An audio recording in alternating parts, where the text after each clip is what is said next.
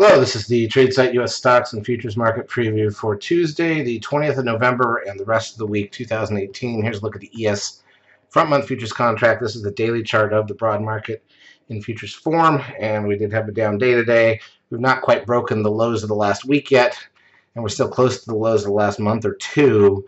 Just to give you an update, it kind of puts us currently up about 12 points for the year on the ES, or the S&P 500. So let's go through the major daily charts. Then we'll look at the intraday action. We'll talk about what's left. This is the last market preview for the week because of the Thanksgiving holiday.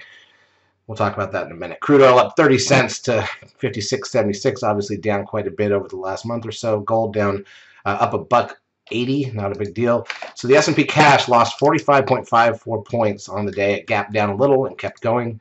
The afternoon was dead. The NASDAQ, this is the more interesting story. NASDAQ 100 down 224 points. And if this cracks those recent lows just under 6,600, that's going to be a big problem for the NASDAQ. And keep in mind that the NASDAQ came into the year around the just over the 6,400 level. So, that comes into play pretty quickly. If you crack those recent lows, you could have a negative year across the board on the two major indices. The SOX down 47.13. That doesn't look good either. Remember, this is the point in the year starting around November 15th. If a lot of stocks are up and they're just going to keep going because nobody wants to sell for tax purposes, it usually starts the week of November 15th. That's not what we're seeing here, so this does not look like that type of an ending. Here's the biotechs down 73.04, and again, this is an inverted cup and handle. If this cracks the lows of the year, look out. The Russell 2000 down 30. The VIX gains back at $1.96, but only at 20.10. That's not that bad yet. The trend at 0.74 puts the 10-day, excuse me, at 1.06. NASDAQ volume 2.3 billion shares. One of the lighter days. Remember, people are already gone for the holiday. Advanced decline ratio on the NASDAQ, negative 14.47. Way more stocks down than up.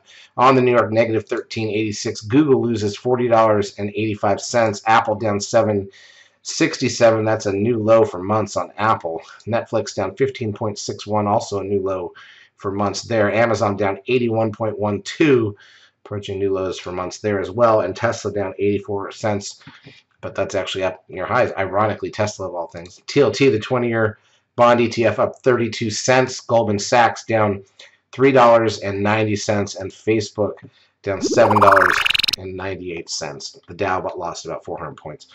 All right, in terms of intraday action, 5-minute candles, you can see we gapped down on the ES, held for about 15 minutes, and then dropped. By the time we went into lunch, that was pretty much it. The rest of the day was pretty dead flat. The NASDAQ side, not much different, although a little more negative in the afternoon, so not a pretty day overall for the markets. All right, in terms of economic data that's left, remember this week, so here's the schedule, here's the layout.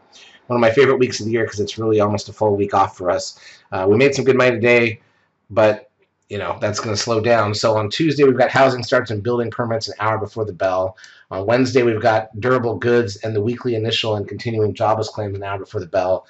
Revised University of Michigan sentiment, CB leading index, existing home sales 30 minutes into the market on Wednesday. Crude oil inventories an hour in, and natty gas at 11 a.m. Remember, most people are going to leave, if not Tuesday afternoon, certainly after the first 2 hours on Wednesday, head out, start to travel, get back. Plus, we've got weather issues all over the United States right now because Thursday the markets are obviously closed, and Friday they're only open for 3.5 hours. The only reason they do that is by rule. Stock market cannot be closed more than 3 days in a row. So we can't be closed on Friday, but it's essentially a day off.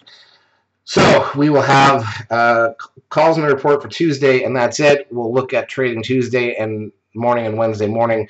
Tuesday afternoon is iffy. But obviously it was a big day down, and we had some decent winners, and we'll see what we get from that on Tuesday. Everybody have a great Thanksgiving. Charts, as usual, brought to you by eSignal. If you've not yet taken a trial of our services, feel free to do so. We will help you out for a couple of weeks. Have a great trading Tuesday, Wednesday if you bother. Friday, probably don't bother, and have a great